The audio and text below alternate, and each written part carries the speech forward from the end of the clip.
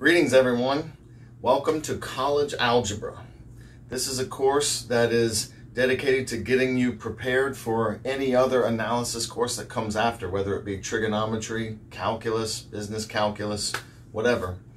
The main goal of College Algebra is to get you familiar with solving methods and methods of analyzing and graphing functions. Okay? And the main categories of these functions cover all of the generic functions that come up most of the time in pretty much all of the applications that either business or science uses. And these are linear, right? Quadratic, yeah.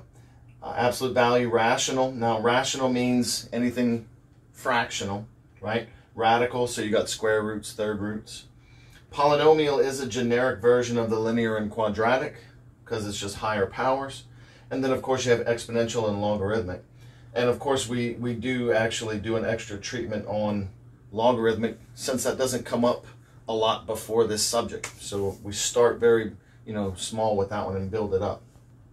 Okay?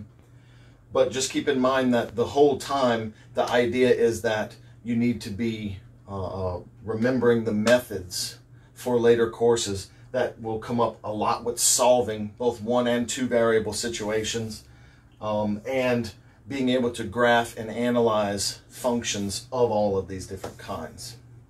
Throughout the process of my lectures in this course, I will incorporate things from Algebra, which is an overpowered graphing software that's completely free on your computer, by the way. Feel free to download and follow along on certain lectures that I do. But anytime it's appropriate in graphing, I'll have GeoGebra examples up to give you just another perspective after we've done certain problems. Okay, but it's a very easy software to use if you want to download it yourself and give it a shot. Okay, I hope this course helps you greatly.